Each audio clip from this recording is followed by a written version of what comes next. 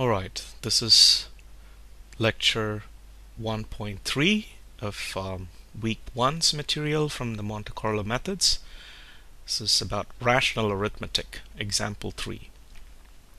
So far we've been dealing with integers, and integers are just a type in Sage. Algebraically speaking, integers, rational numbers, and real numbers form a ring. And if you don't know what a ring is, then and you're curious, you can look at this link and it'll take you to Wikipedia link on rings. If you don't know what a ring is, don't worry about it for this course. This is something you'll learn in a maths course in group theory or abstract algebra. First, let's find the data type of 1. Okay, so you ask what is the type of 1 by evaluating this expression, and it tells you the type is a Sage rings integer. However, life with only integers is a bit limited. What about values like 1/2 or 1/2? And this brings us to the rational numbers. So if you ask what is the type of 1/2, the data type of 1/2 is a Sage rings rational. So Sage is very clever. It's able to use the form of the expression in the numbers to determine its type.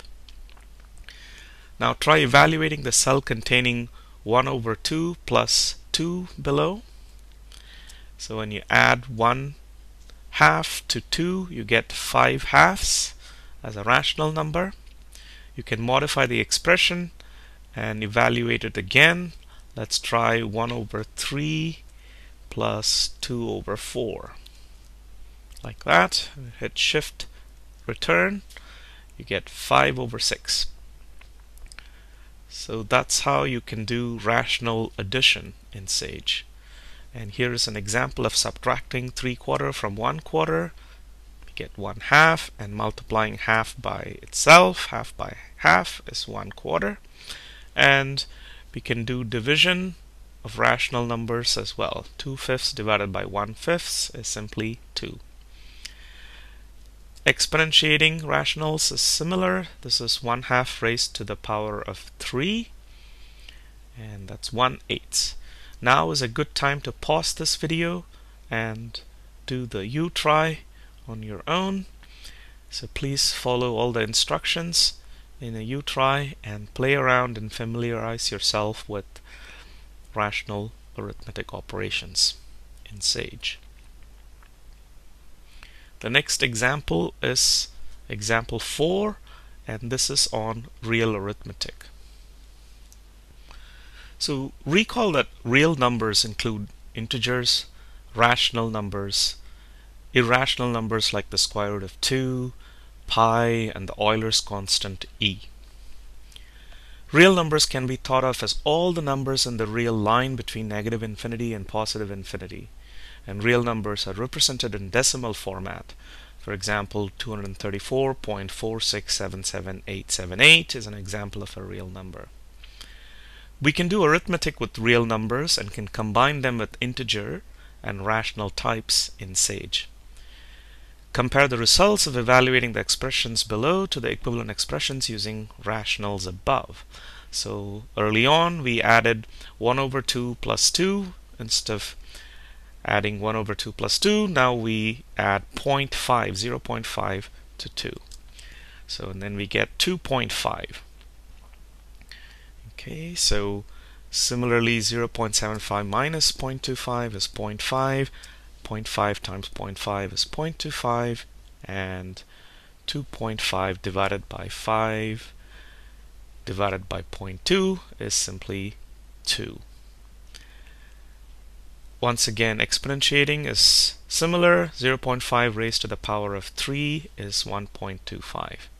Now, if you ask Sage what is the type of 0.2, what is the data type of 0.2, it'll tell you that the type is a Sage rings real MPFR, real literal. MPFR stands for multi-precision floating point real. And a technical note here is that computers can be made to exactly compute an integer and rational arithmetic, But because computers have finite memory, they cannot represent the uncountably infinitely many real numbers in memory, and they can only mimic or approximate arithmetic over real numbers using the finitely many computer representable floating point numbers. So if you've not taken a course in analysis, what is the uncountably infinitely many real numbers mean? Well, you can follow this link and catch up, or just think of it as way too many numbers that simply cannot be stored in computer memory. Therefore, we have to use floating point numbers. So this is how machines represent real numbers inside in memory, and there are various IEEE standards that make arithmetic with these floating point numbers be quite close to real arithmetic with exact real numbers. We will not bother too much with the details in this course. Just remember that under the hood, when you do operations with these decimal numbers, you actually are getting an approximation. So now is a good time to pause the video and go through the set a few tries.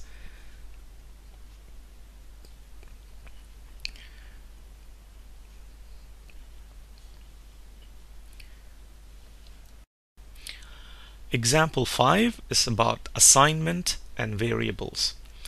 In Sage, the symbol equals to is the assignment operator. You can assign a numerical value to a variable in Sage using the assignment operator. This is a good way to store values you want to use or modify later.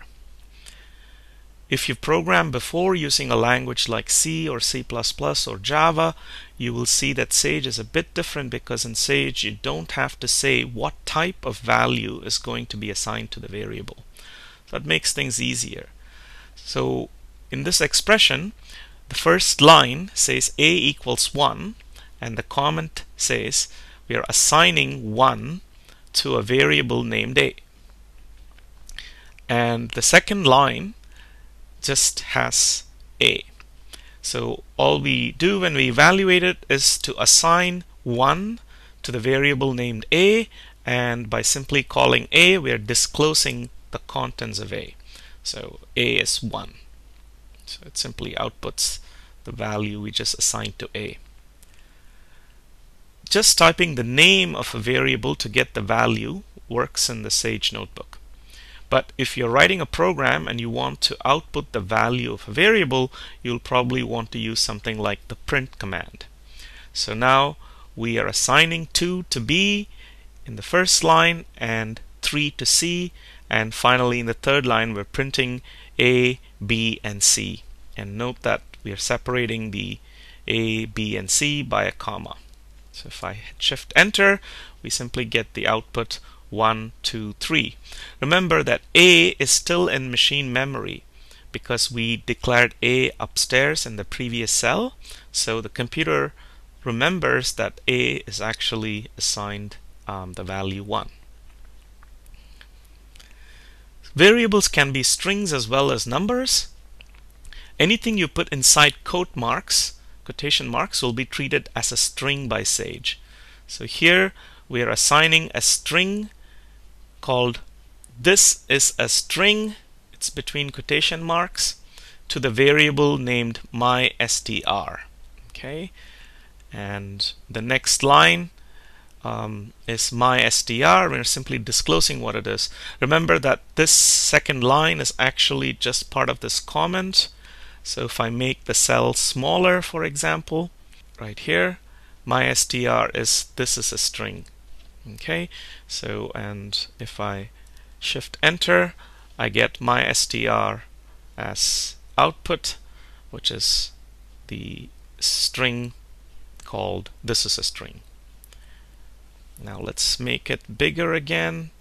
Now if I ask what is the type of mystr, then it'll tell me this is a type str, so it is simply a type string. So the variable mystr was assigned a string, and when you ask what is its type, it simply says it is the type string. So you can reassign different values to variable names. Using Sage, you can also change the type of the values assigned to the variable. So not all programming languages allow you to do this.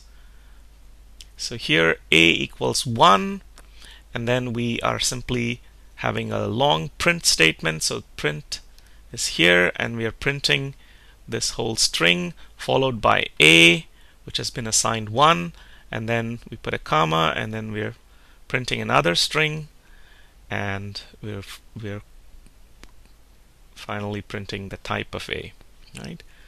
So once again, if a is 1/3, and we are reassigning 1/3 to the variable a. Remember earlier a was assigned the integer 1, and now we are printing now a equals a and is of type a. So if we evaluate this, it looks as follows. Right now a is 1 and is of type integer, and the next line says now a is 1/3 and is of type Sage rings rational. So have a play around with this. Just remember that the same variable can be reassigned different types. Now we're assigning an expression to f. So f equals this entire expression, and we're simply disclosing f.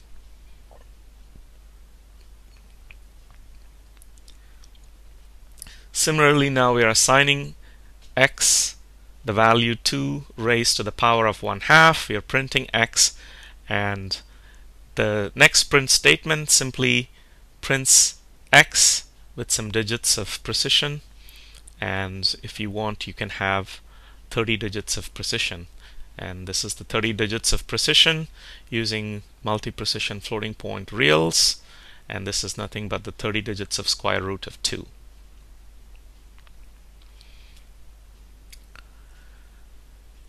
You can assign values to more than one variable on the same line by separating the assignment expressions with a semicolon. So here is an example. So we're assigning s to 1, semicolon, 2 to t, and 3 to u, and we're simply printing the sum of those three, which is 6. Now in Sage, it's quite easy to get more digits of precision than you really have the time to look at. So if I want the first 1000 digits of the square root of 2, then I can simply increase the number of digits that I demand from Sage. Now please go through the U-tries. This is a very good time to pause the video and play around with these U-tries to familiarize yourself with everything we have covered up to now.